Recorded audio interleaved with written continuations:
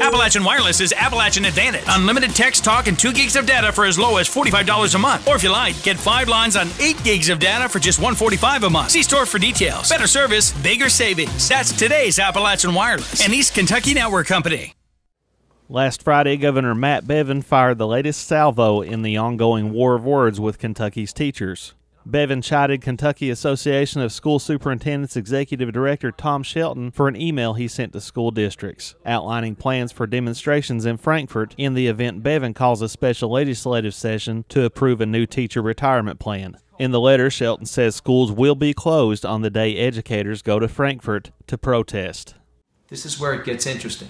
We would be asking superintendents to dismiss schools and send employees and other constituents to Frankfort on their assigned days, and for everyone to attend as possible the corresponding day of the march/rally.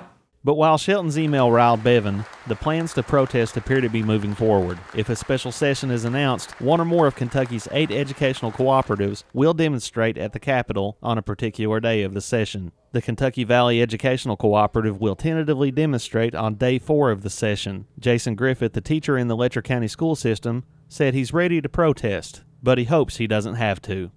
We don't want it to get to special session. That's our goal. This doesn't need to go to special session. We believe that when a special session is called, then the governor will have the votes, and we don't want it to get to that point. So we have to stop this before it happens. Griffith, not speaking on behalf of Letcher County Schools, said Bevin's plan, coupled with previously announced planned budget cuts, will hurt the school district. Like other school districts in eastern Kentucky, Griffith said Letcher County Schools will have trouble recruiting teachers under the new plan. He hopes another solution, one that properly funds the pension, is found. Folks that are on the bubble about retiring are going to retire, and I've already spoken to 5 that are going to retire.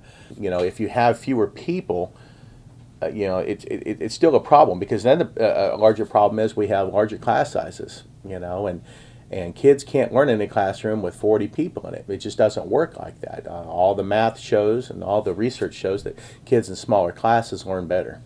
It's really an attack on education. It's an attack on teachers and state employees. I mean, no matter how you look at it, it's what it is.